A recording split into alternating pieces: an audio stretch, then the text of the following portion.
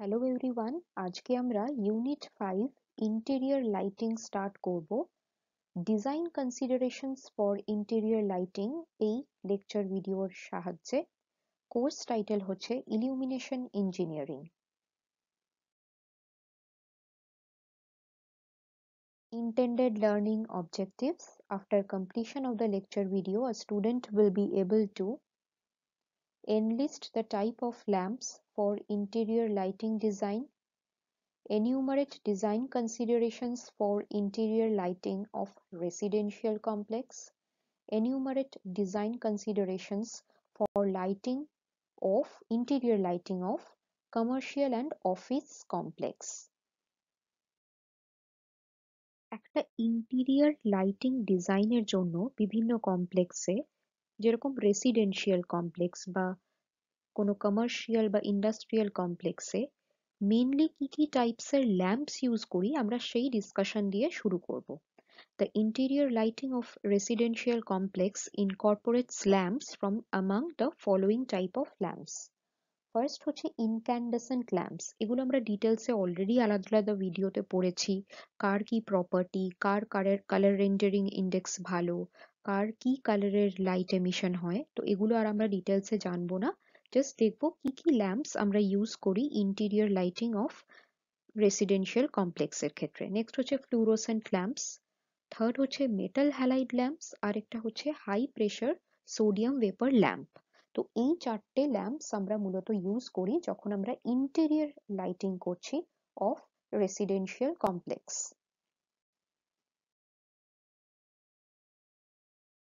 আমরা এর আগের স্লাইডে দেখলাম যে কি কি ধরনের ল্যাম্প আমরা চুজ করতে পারি যখন আমরা ইন্টেরিয়র লাইটিং কনসিডার করছি কোনো একটা রেসিডেন্সিয়াল এরিয়াতে। এবার আমরা কি কি ফ্যাক্টর দেখব যখন আমরা কোনো ল্যাম্প চুজ করছি একটা কমপ্লেক্সের মধ্যে ডিজাইনের ক্ষেত্রে। ফার্স্টে হচ্ছে লিউমিনাস এফিকেসি। Luminous efficacy আমরা পড়েছি is the ratio of the lumen output from the lamp to the electrical power in watt input to the lamp. The required luminance must be provided by the lamp in conjunction with the lighting economically. মানে আমাকে একটা lamp লাগাতে হবে, তার থেকে আমি কত লিউমেন output পাচ্ছি, তাতে কত ইলেকট্রিক্যাল পাওয়ার ইনপুট দিয়ে, সেটা একটা important consideration while I am choosing a lamp. কেন? তার কারণ হচ্ছে যে ইকোনমিক কনসিডারেশনটাও খুব ইম্পর্টেন্ট। তুমি নিশ্চয়ই একটা 100 টাকা দিয়ে ল্যাম্প কিনে এমন ল্যাম্প তুমি আনবে না যেটাকে তুমি এমন তার থেকে আউটপুট পাচ্ছ, লিউমেন্স আউটপুট পাচ্ছ ইলেকট্রিক্যাল পাওয়ার ইনপুট দিয়ে, যে তোমাকে আরো 4টে ল্যাম্প ইনস্টল করতে হচ্ছে একটা রুমের মধ্যে। তো টিপিক্যাল ভ্যালুস অফ ইনক্যান্ডেসেন্ট ল্যাম্পের ক্ষেত্রে যেটা লিউমিনাস এফিকেসির ভ্যালু হয় সেটা 12 লিউমেন্স পার ওয়াট হয়। আর ফ্লুরোসেন্ট ল্যাম্পের ক্ষেত্রে দেখো 61 লিউমেন্স পার ওয়াট টিপিক্যাল ভ্যালু হয় লিউমিনাস এফিকেসি। তো এটা আমরা আগেও পড়েছিলাম যে লিউমিনাস efficacy of fluorescent lamps is much more better than incandescent lamps, যার জন্য আমরা হোমে এখন ফ্লুরোসেন্ট ল্যাম্পস বেশি ইউজ করি rather than incandescent lamps. Life of a lamp. Second important consideration বা factor while choosing the design consideration of an interior হচ্ছে life of a lamp. Design engineers should think what may be the difficulties to replace burned out lamps and whether group replacement of the lamps is the better choice economically or not. এই যে ধরো আমরা lamp যখন use করছি তাদের প্রত্যেকের একটা life time থাকে। তো সেই লাইফ টাইমের পর শুধুমাত্র যে ল্যাম্পটা বার্ন আউট করে যায় তা না, ল্যাম্প তো যাদের ফিলামেন্টস থাকবে সেগুলোই বার্ন আউট করে। অন্য ল্যাম্পের ক্ষেত্রে কি হয় যে লিউমেন আউটপুটটা ধীরে ধীরে কমে আসে। তো সেই ক্ষেত্রে সব ল্যাম্প একসাথে রিপ্লেস করে দেওয়াটা বেশি ইকোনমিক, নাকি একটা যখন খারাপ হচ্ছে at that point of time সেটাকে রিপ্লেস করে দেওয়া মোর ইকোনমিক? সেই কনসিডারেশনসটাও কিন্তু আমরা ডিজাইনের সময় দেখব। থার্ড হচ্ছে লিউমেন maintenance of the lamp is an important factor. আমরা দেখেছিলাম আগে lumen maintenance curves of lamp. Questions can arise if it is important to have certain minimum level of illuminance at all the time. একটা রুমের মধ্যে সবসময় একটা particular minimum value of ইলুমিনেন্স থাকবে কি থাকবে না সেটা ডিপেন্ড করছে একটা ল্যাম্পের লিউমেন মেনটেনেন্সের উপর। লিউমেন মেনটেনেন্স মানে হচ্ছে যেটা আমরা পড়েছি যে একটা ল্যাম্প হয়তো 40 lumens per watt এর উপর ডিজাইনড, মানে তুমি ওকে 1 ওয়াট ইলেকট্রিক্যাল পাওয়ার দিলে সে 40 lumens লাইট আউটপুট দেবে। কিন্তু এই ভ্যালুটা কিন্তু ধীরে ধীরে কমতে থাকে, সেই মেনটেনেন্সটা কিন্তু ধীরে ধীরে কমতে থাকে। তো লিউমেন মেনটেনেন্স হচ্ছে সেই ল্যাম্পটা তার লিউমেন ভ্যালুটাকে কতটা ভাবে মেনটেন করে রাখতে পারছে। তো সেটা ধীরে ধীরে অবশ্যই কমতে থাকে, এবং সেই জন্য একটা রুমের মধ্যে particular level of ইলুমিনেন্স all the time meet করবে কি করবে না সেটা লিউমেন maintenance curve of the lamps থেকে আমরা পাই ডিজাইনের সময়, যেটা কাজে লাগবে। ফোর্থ হচ্ছে colour rendering index of the light, that should be above 90% so that the objects appear of their true colors and features. আমি বললাম একটা জিনিস যখন আমরা দোকান থেকে কিনতে যাই এবং সেম জিনিসটা যখন বাড়িতে আনি, তাদের অ্যাপিয়ারেন্সের মধ্যে অনেক সময় পার্থক্য থাকে।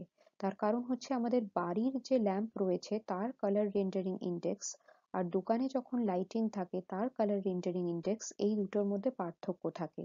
দোকানে যাতে জিনিসগুলোর ট্রু কালার্স অ্যান্ড ফিচার্সটা দেখা যায়, সেখানে এমন লাইটিং সিস্টেম ইনস্টল থাকে যেখানে কালার রেন্ডারিং ইন্ডেক্স ভ্যালুটা অনেক হাই, অ্যাবাভ 90%। তো এইটাও কিন্তু design of A lighting system, interior lighting system, সেটার জন্য important.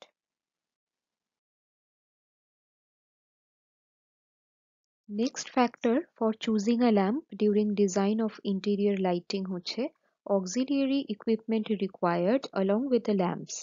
As we have seen, all gas discharge light sources require ballast, whereas incandescent lamps do not.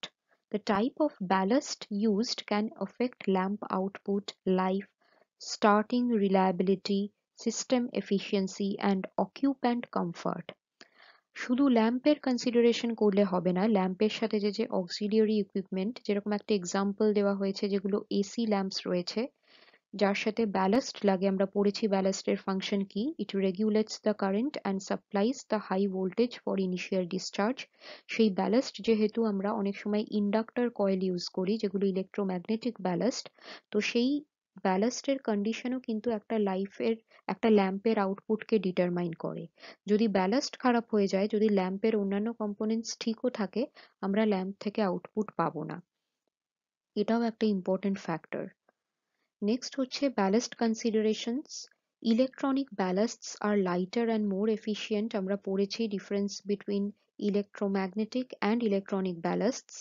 Electronic ballasts do not have the humming sound and flicker effects. Again, it is true that their track record of life and reliability is not yet established. যেটা normal inductor based electromagnetic ballast, তার reliability এবং লংগিভিটি অনেক বেশি। Also, there is some concern over the possible effect on nearby equipment of the high frequencies they generate. যেহেতু electronic ব্যালাস্টসরা অনেক high ফ্রিকোয়েন্সিতে operate করে, অনেক সময় নিয়ারবাই যদি কোনো অন্য ইলেকট্রনিক ডিভাইস থাকে সেখানে ইন্টারফেয়ারেন্স হতে পারে। সেখানে ইন্ডাক্টর ব্যালাস্টসের কি আছে, দে are highly reliable and long lived. They R with some disadvantages though, সেটা কি, they are heavy in structure, they consume watts, produce heat, create noise and permit lamp flicker. কিরকম লেভেলে ওরা ওয়াটেজ কনজিউম করে, ধরো একটা 40 ওয়াট ল্যাম্প যদি আমরা ইউজ করি, fluorescent lamp, at at the starting the inductor ballast can consume as high as 12 watt, মানে 40 ওয়াট তুমি দিচ্ছ ওকে ইনপুট, তার মধ্যে থেকে 12 ওয়াট ওর ইন্ডাক্টরেই লস হয়ে যাচ্ছে। তো দের আর huge inductor losses in case of electromagnetic ব্যালাস্টস, যেটা আমরা ইলেকট্রনিক ব্যালাস্টস এর ক্ষেত্রে পাই না।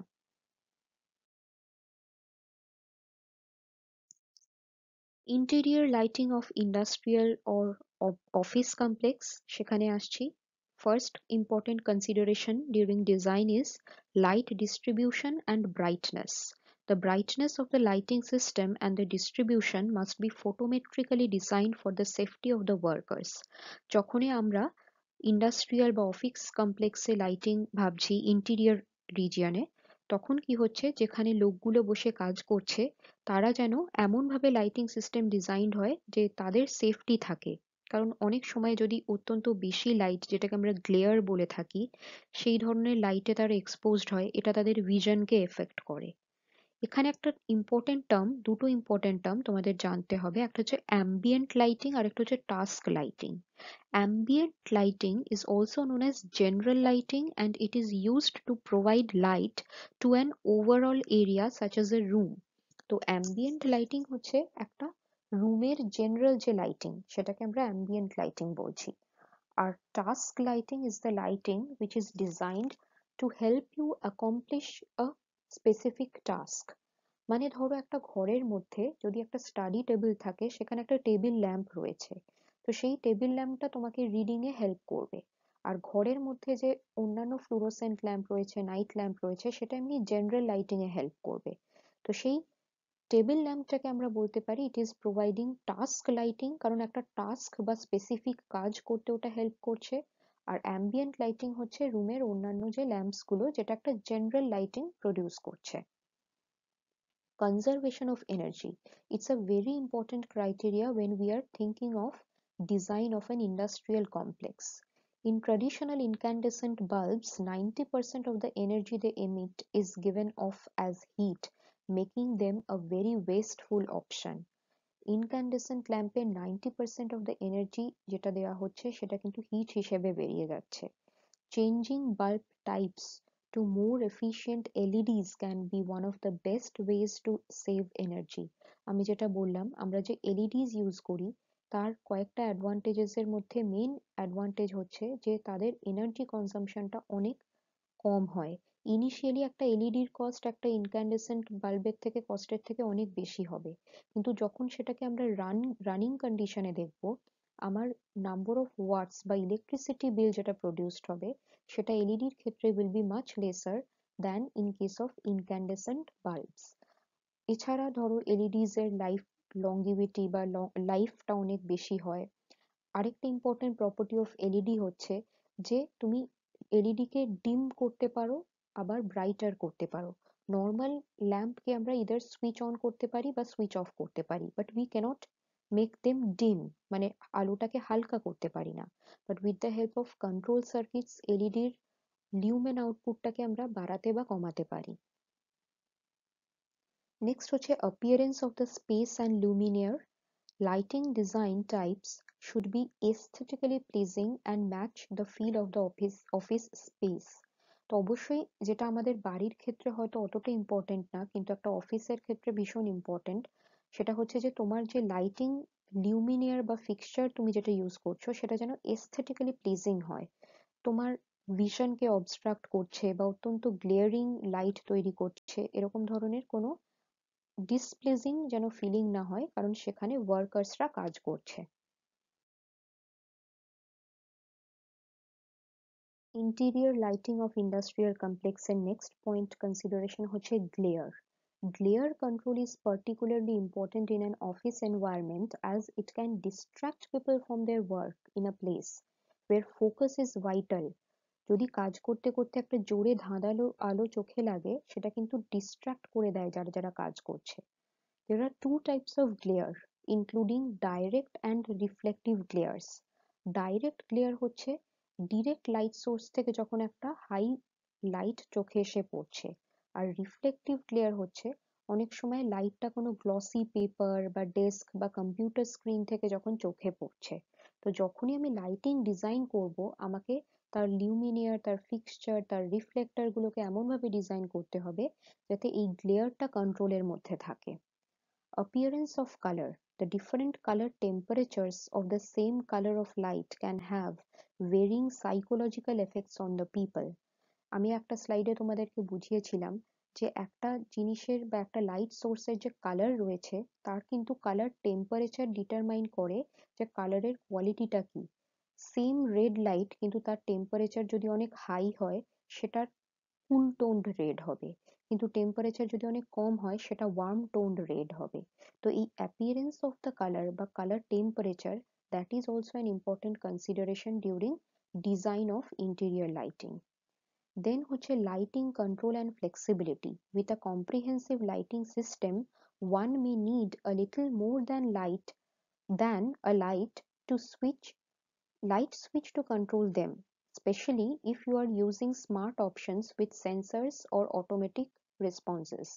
মানে আজকালকার দিনে শুধুমাত্র লাইটকে আমরা সুইচ অন বা সুইচ অফ করলাম, এই কন্ট্রোল ফ্লেক্সিবিলিটিতে ব্যাপারটা সীমিত নেই।